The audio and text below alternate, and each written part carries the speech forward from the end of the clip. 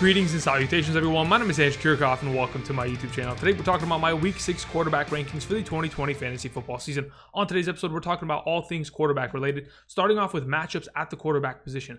Which defenses are giving up the most points to opposing quarterbacks in a 4-point per passing touchdown format. We'll talk about the most advantageous matchups and which matchups you potentially might be avoiding this upcoming week. Then after that, we'll of course talk about my top 16 quarterback rankings of the week, getting my thought process, my opinions on which one of these quarterbacks should be having some great weeks here in Week 6.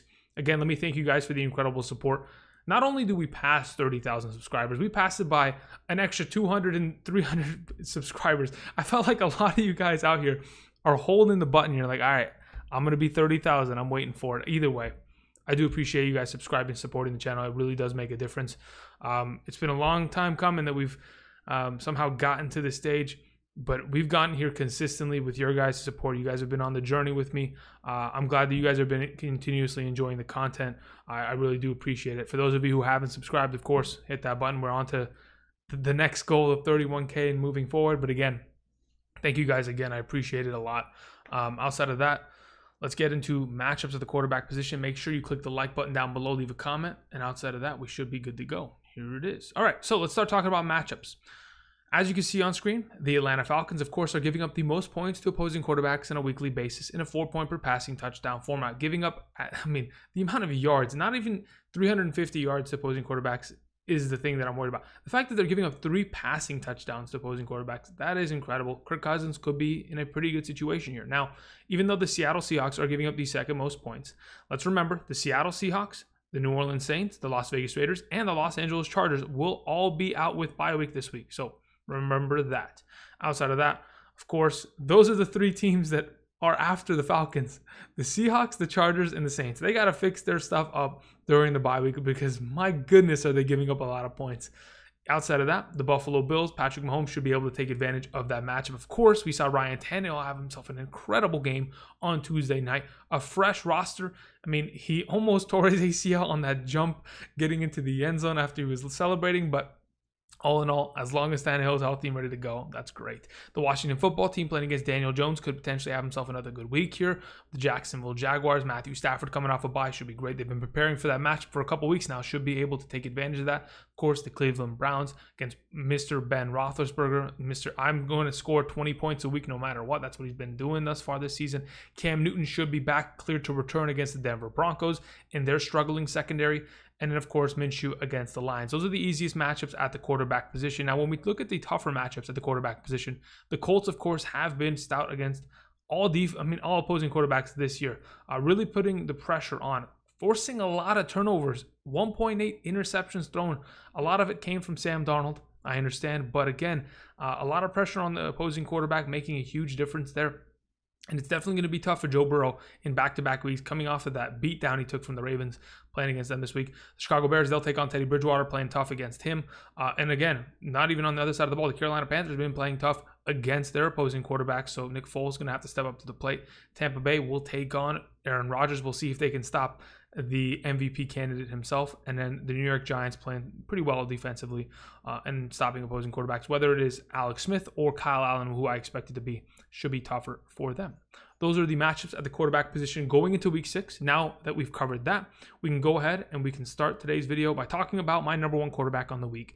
It is Patrick Mahomes. Again, let me remind you, the Seattle Seahawks, the New Orleans Saints, the Los Angeles Chargers, and the Las Vegas Raiders are all on bye week this week. So you will see no Russell Wilson, you will see no Derek Carr, Drew Brees, or Justin Herbert, who potentially all could have been on today's list because they've been playing really well over the last couple weeks. So expect to see them next week. But for now, we will start with Patrick Mahomes as my number 1 quarterback. This past week, he struggled heavily.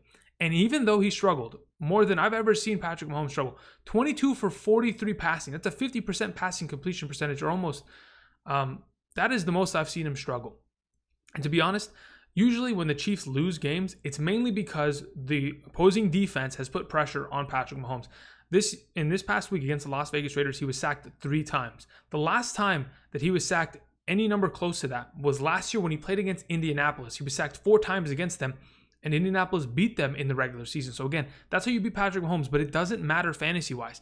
This man, regardless of how he's playing, is still going to produce 340 yards, 2 passing touchdowns, had himself 6 rushes for 21 yards and a touchdown. Patrick Mahomes is a stud, had 30 points last week. in a 4-point per passing touchdown format. The fact that he's running the ball on the goal line and getting himself more active with his legs is just unlocking more potential for Patrick Mahomes, and it is beautiful to see for fantasy owners. Of course, he's my number 1 this week, playing against the Buffalo Bills. We just saw the Titans clean their clock.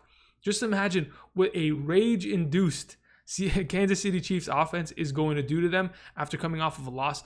I expect Patrick Mahomes to pop off this upcoming week, have himself a fantastic game. He's my number 1.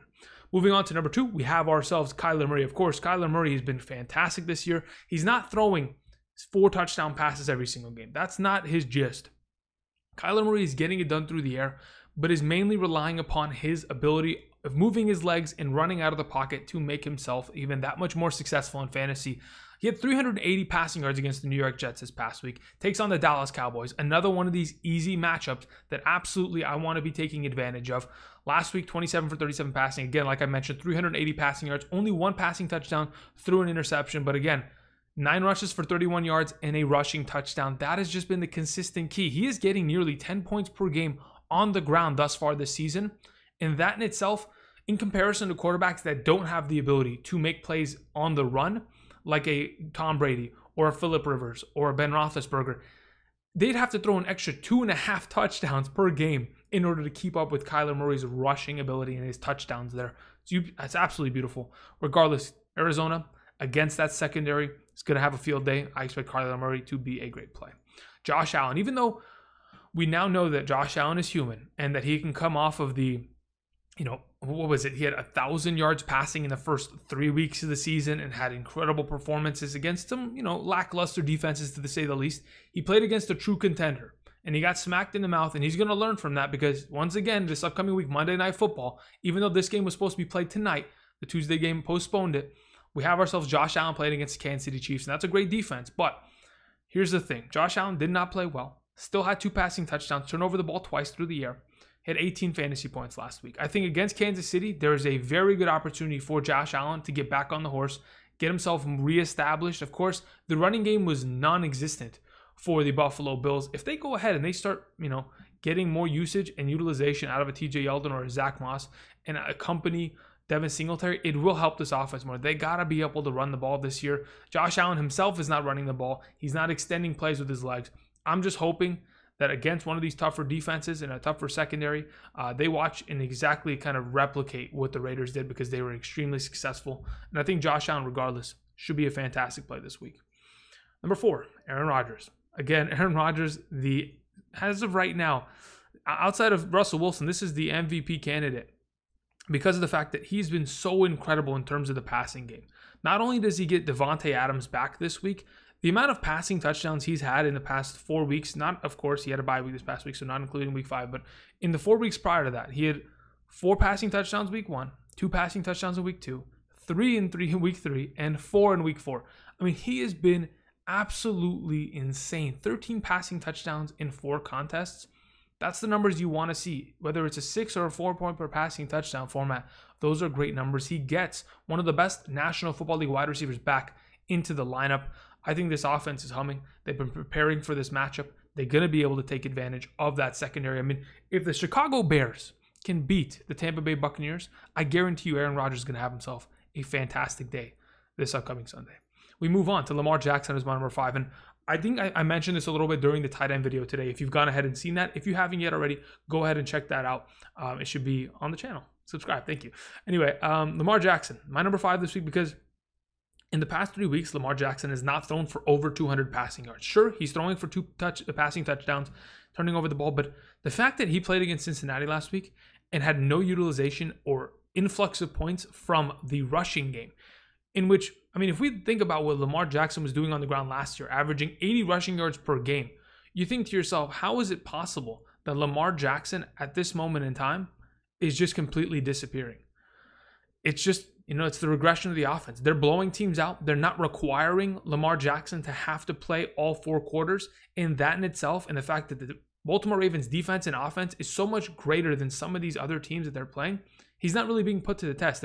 This upcoming week, I'm hoping Philadelphia can really push them to the test and hope that Carson Wentz can, on the other side of the field, play and match up against that defense that is tough, but be able to at least force Lamar Jackson to make more plays. Because again, if he's not, then, I can't consistently 100% enjoy playing a 14-point quarterback. I'm going to have to because he is my quarterback and I love Lamar Jackson regardless. I'm going to play him. But, I'm just hoping that it turns around this week against Philadelphia because, again, their secondary is not the greatest. Marquise Brown, Mark Andrews, they got to take advantage of it. Deshaun Watson is my number 6. Again, another one of these mobile quarterbacks able to make plays with their legs. Again, even though a guy like Deshaun Watson isn't going to make plays like a Kyler Murray, he still has the ability with, 2 rushes and 25 yards.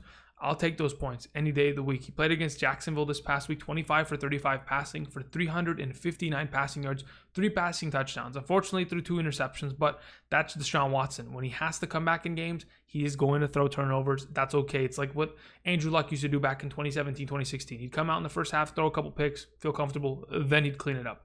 Either way, this upcoming week, they take on Tennessee. It should be a tougher matchup. Tennessee's defense looked good, but Deshaun Watson plays against them twice a year every year.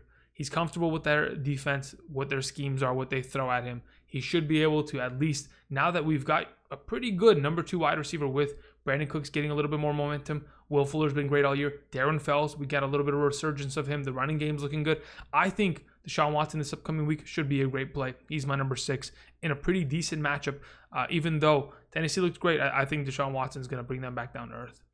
Number 7 is Ben Roethlisberger. Again, I've mentioned this before. He scores 20 points every week. You want a 21-point quarterback? Go pick him up. This past week, 21.36 fantasy points, 3 passing touchdowns, 239 passing yards, 27 for 34 passing. Can he get any better? Ben Roethlisberger is back.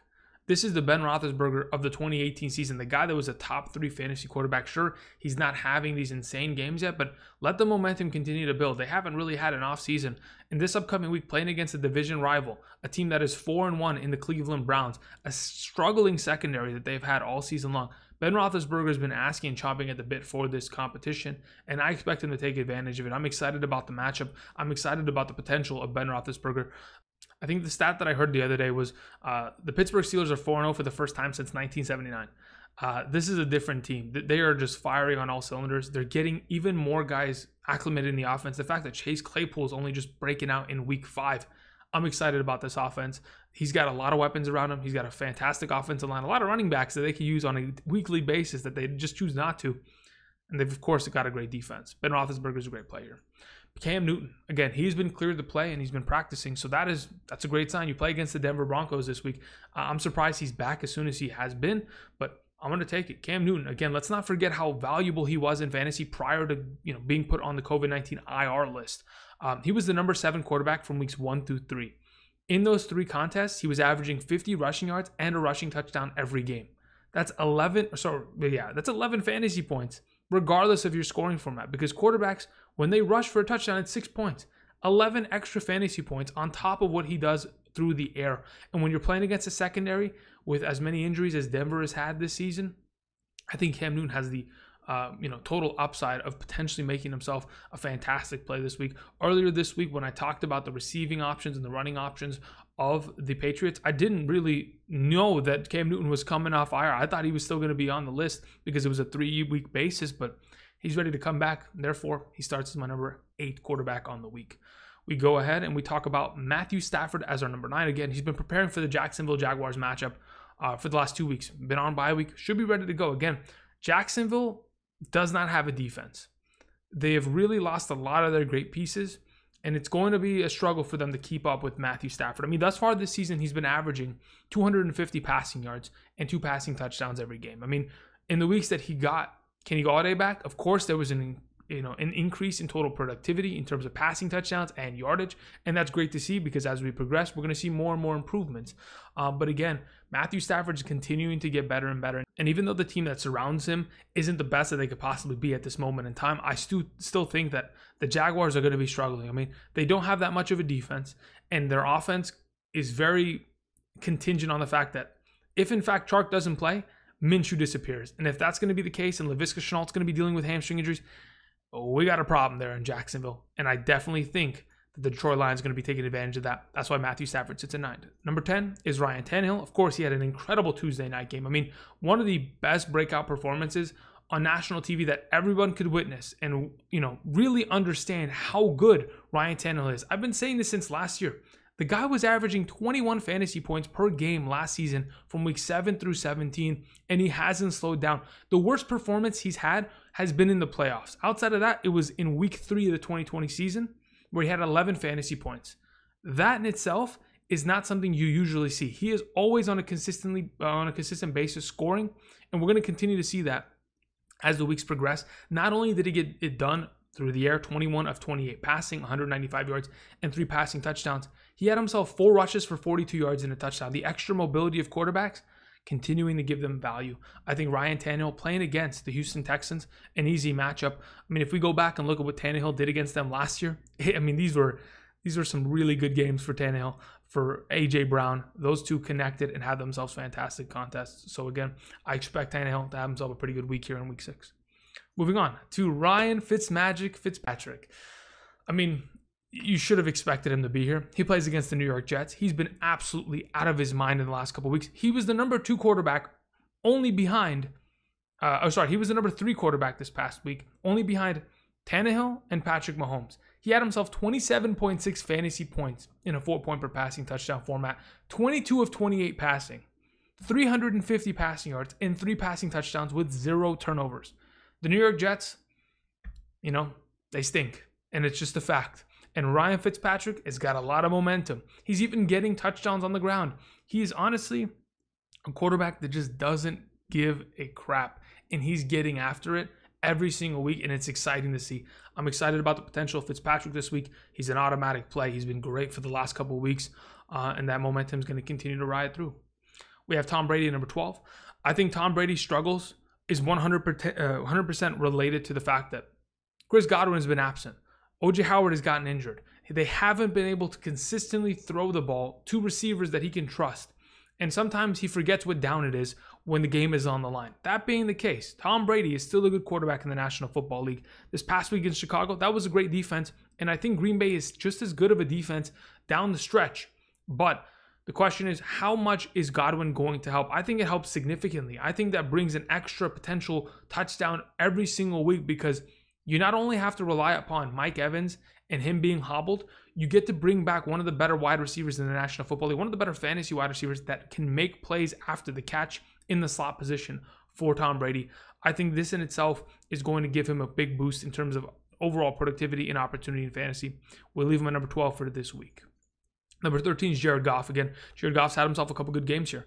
If Jared Goff's going to continue to score 3 touchdowns every week, he is going to, viably be a starting quarterback. 21 for 30 passing, 309 passing yards, two total passing touchdowns, and had himself a rushing touchdown on the 1-yard line. Always sneaks it in and steals it from the Rams running backs. No big deal there. But again, this upcoming week, they take on the San Francisco 49ers. That 49ers defense, they know how to play against the Rams. They've shown it in the past. But the question is, do they have the personnel to go ahead and stop this Rams offense without Bosa putting the pressure on? Of course, they traded DeForest Buckner earlier in the season for the rookie draft pick. They have a depleted secondary. And if they're not back and healthy, ready to go, I expect, of course, Jared Goff, Robert Woods, Cooper Kupp to take advantage of this matchup, and maybe a little bit of a sprinkle of Gerald Everett, and to see themselves putting up a lot of points this week. We have ourselves Andy Dalton as my number 14. We talked about him as a waiver wire pickup. He's an immediate pickup and play because we've mentioned this before. Andy Dalton has never had this much talent surrounding him ever in his career. I think going into this Dallas Cowboys organization, they look to be a team that obviously is going to lean on the running game and allow Ezekiel Elliott to make his mark on the game on a weekly basis. But when in fact the defense starts to struggle, we're going to have to see Andy Dalton come out and throw the ball. And he's got some incredible wide receivers around him, whether it's Amari Cooper, CeeDee Lamb, Michael Gallup, Cedric Wilson. They will get anybody involved. Dalton Schultz, it doesn't matter. Everybody join the club. Tony Pollard is going to come out and have a game. It doesn't matter. I think the fact that he's surrounded with so much talent, he would really have to make a horrible mistake after mistake to be a terrible fantasy play this week. Because again, even if he's throwing pick sixes, it'll be like Jameis Winston. He comes out and he's going to try to score again. And eventually he's going to, and I expect this offense to be firing on all cylinders and play for Dak Prescott in the future. Either way, we go ahead and move on, and we have ourselves a number 15 quarterback this week. It is Kirk Cousins because, again, he's the easiest matchup at the quarterback position this week. They play against the Atlanta Falcons. This is a defense that has been awful over the last couple of weeks, and they haven't even improved a little bit. Sure, they fired their head coach, their special teams coordinator, their GM. They're cleaning house over there. But Kirk Cousins, he still has the ability to, at least on a minimum basis, 250 passing yards and 2 passing touchdowns. He's going to turn over the ball here and there, but I do expect him to play against this team in Atlanta and have himself a pretty good game. Again, this is one of the easier matchups. You have such a great chemistry with Thielen and eventually building that one with Jefferson. Whether it is Alexander Mattison or Dalvin Cook in the backfield, I'm expecting it to be, of course, Mattison. This offense is going to be able to impose their will on this Falcons defense and put up some great points. So we leave Kirk Cousins at number 15. The last option for today. Oh, I hesitate on this one. I hesitate heavily. If you have to start Matt Ryan, you start him. Please tell me that there is another option accordingly on screen that you can go pick up, because Matt Ryan has been horrible. He hasn't thrown a passing touchdown in the last 2 weeks. He's made, too many mistakes to say the least, and has had very good matchups. Green Bay, sure, is a tougher team to play against, but again, Calvin Ridley was hurt that game, and so was Julio Jones. But the question is, this past week, what happens against Carolina? Does the offense completely fall apart? Why are you throwing interceptions in the red zone when you can go ahead and very easily throw the ball away? These are the decision-making processes that really struggle in my mind, and I'm sure Matt Ryan's trying to get back on track and trying to give this team a little bit of a resurgence. But without Julio Jones, it makes it very difficult to trust in Matt Ryan. I have him at 16 because I know he is a good quarterback and he will eventually find himself his footing and be able to progress.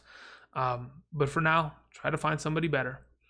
Of the players I didn't mention, there's a reason why. We'll talk about that later. Sunday morning, 8 a.m. to 10 a.m. Pacific Standard Time.